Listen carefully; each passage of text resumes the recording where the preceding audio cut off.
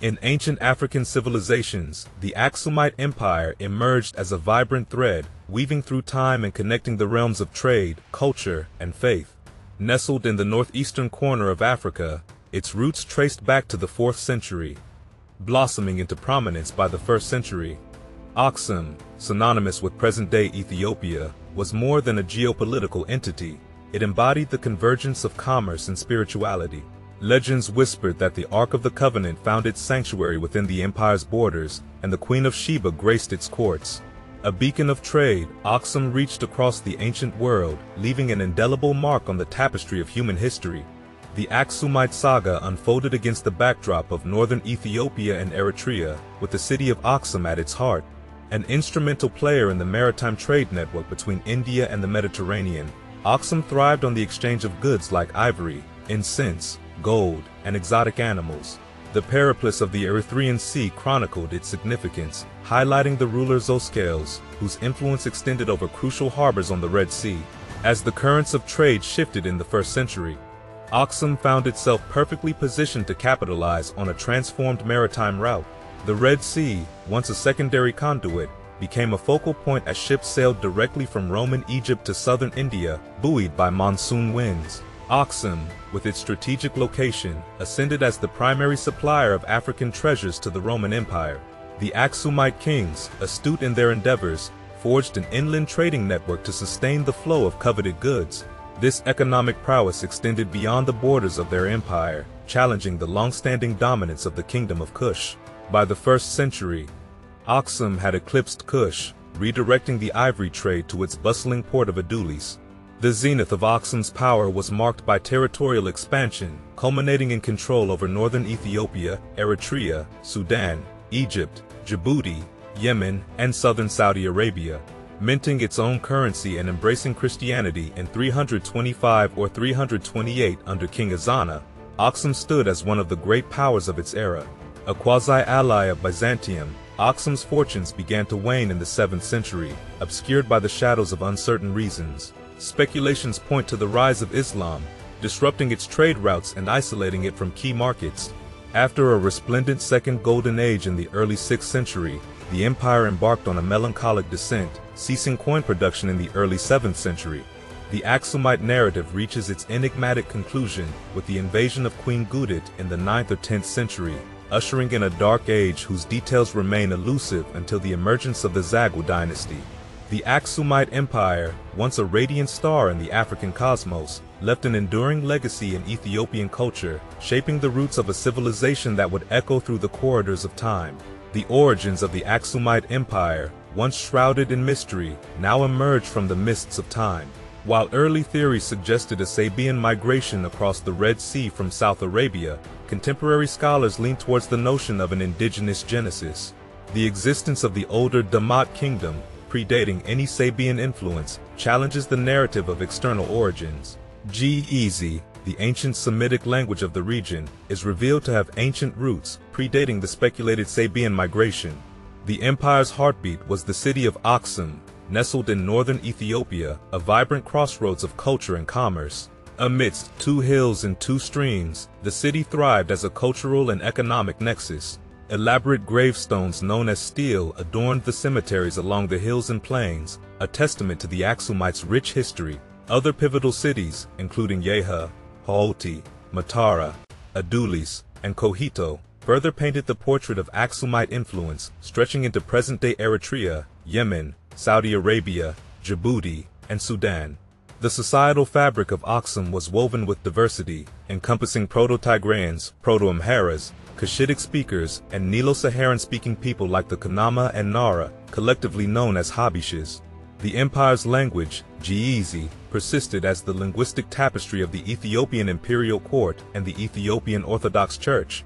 In the corridors of power, Aksumite kings bore the august title of Ingiesti, King of Kings, echoing a lineage traced to the legendary union of Solomon and the Queen of Sheba. This regal heritage became a timeless mantle, claimed by all emperors of Ethiopia, a symbol of continuity and divine connection. Within the empire's expansive territories, a modified feudal system took root, facilitating agricultural pursuits. Slavery was a reality, as Aksumites cultivated the land and structured their society, the echoes of which would resonate through the corridors of time. As the Aksumite Empire stood at the zenith of its power, its cultural, linguistic, and political legacy cast a profound and enduring shadow on the pages of history. Yet, as the Aksumite narrative unfolds, mysteries linger, inviting us to delve deeper into the enigma of this ancient African civilization. In Aksum's history, threads of commerce and diplomatic relations weave a tale of a flourishing empire that stretched its influence across the ancient world. The Aksumite Empire, nestled in the northern realms of Ethiopia and Eritrea, stood as a beacon of trade, connecting distant lands through the Red Sea and the Upper Nile. Trade was the lifeblood of Aksum, pulsating with exchanges with India and Rome. The empire exported a bounty of riches, including ivory, tortoise shell, gold, and emeralds, while it eagerly welcomed the treasures of silk and spices from distant shores. With a robust navy navigating the Red Sea and the Upper Nile, Aksum's maritime prowess enabled profitable trade with African states like Nubia, Arabian realms, particularly Yemen, and the vibrant Indian subcontinent. In the 3rd century, Aksum expanded its influence by acquiring tributary states on the Arabian Peninsula, fortifying its position across the Red Sea. By 350, the Aksumites achieved a significant triumph by conquering the Kingdom of Kush, solidifying their dominance in the region. As a testament to its economic might, Aksum boasted a diverse range of exports, reflecting the fertility of its lands during that era. Grains such as wheat and barley flourished, complemented by the husbandry of cattle, sheep, and camels. The pursuit of wild game, including hunting ivory and rhinoceros horns, added to the empire's wealth. The exchange with Roman, Egyptian, and Persian merchants facilitated a thriving economy, enriched further by the abundance of gold, iron, and the highly coveted salt, which was a prized commodity. Aksum's economic prowess endured until the advent of Islam in the 7th century. While the rise of Islam brought economic isolation to Aksum, a unique historical twist spared the empire from Muslim conquest. Having provided refuge to Muhammad's first followers, Aksum remained untouched by the spread of Islam across Africa. Although faced with challenges, the empire's resilience was evident when it repelled naval expeditions and later saw the recovery of territories in the 9th century. However, the tides of history eventually shifted. The Islamic Empire asserted control over the Red Sea and the Nile, ushering Aksum into a period of economic seclusion. By 710, what is now Eritrea fell under Islamic rule, marking a shift in regional dynamics. Aksum's once thriving naval power waned, but echoes of its influence lingered, reflecting a bygone era of prosperity and diplomacy. As the Islamic Empire shaped the geopolitical landscape, Aksum found itself relegated to a position of historical significance. The Aksumite Empire unfurled a tapestry of cultural brilliance, leaving an indelible mark on the annals of history. Amidst the ancient lands of Aksum, achievements flourished, creating a rich mosaic that resonates through the ages. One of the empire's most enduring legacies was the Ge'ez alphabet, a script that evolved from epigraphic South Arabian during the pre-Aksumite period. This unique alphabet, later modified to include vowels, became an abugida, a writing system where consonants carry an inherent vowel. This linguistic innovation symbolized the intellectual prowess of Aksum, a beacon of knowledge in an era when written language was a potent force. Around 1,700 years ago, the Aksumites erected colossal obelisks as markers for the resting places of emperors and nobles. Among these, the famed obelisk of Aksum stood tall, a testament to the craftsmanship and architectural finesse of the empire. These monoliths, rising to the sky, whispered stories of a bygone era, each groove and inscription narrating the tales of rulers and the nobility. Under the visionary rule of Emperor Ezana, Aksum underwent a profound transformation. Around 325, Aksum embraced Christianity, discarding its polytheistic and Judaic traditions. This pivotal moment birthed the Ethiopian Orthodox Tawahedo Church and the Eritrean Orthodox Twahedo Church, institutions that endure to this day. The Ge'ez language, intertwined with the essence of Aksum's spirituality, became the vessel for sacred scriptures and liturgy, echoing in the hallowed halls of churches. Aksum's cultural landscape reflected a vibrant cosmopolitanism, a convergence of Egyptian, Sudanic, Arabic, and Indian influences. Within the bustling cities of Aksum, diversity thrived with Sabaean, Jewish, Nubian, Christian, and even Buddhist communities coexisting. It was a testament to the empire's openness and the rich interplay of cultures that shaped its identity.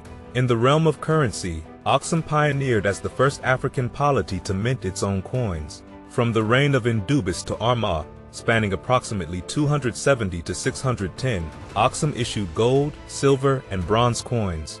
These tangible symbols of economic prowess bore witness to the empire's parity with neighboring civilizations. Not only did they facilitate trade, but the coins also served as propaganda tools, proclaiming Aksum's achievements and transformations, such as the incorporation of the cross after the conversion to Christianity.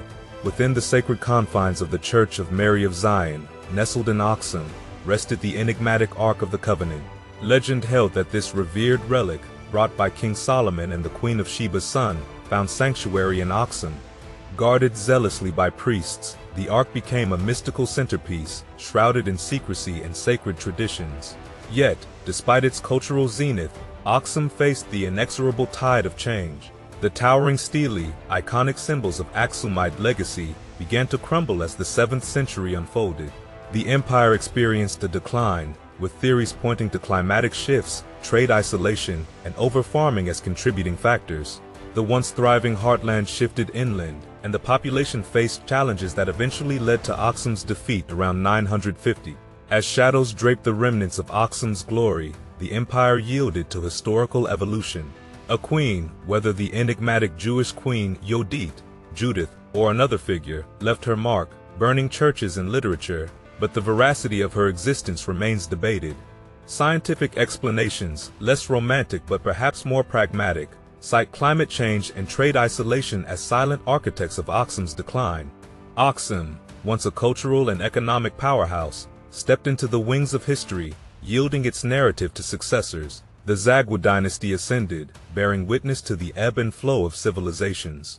The legacy of Aksum, engraved in stone, scripture, and cultural nuances, became a chapter in the grand epic of human history, a testament to the impermanence of empires and the enduring spirit of cultural brilliance.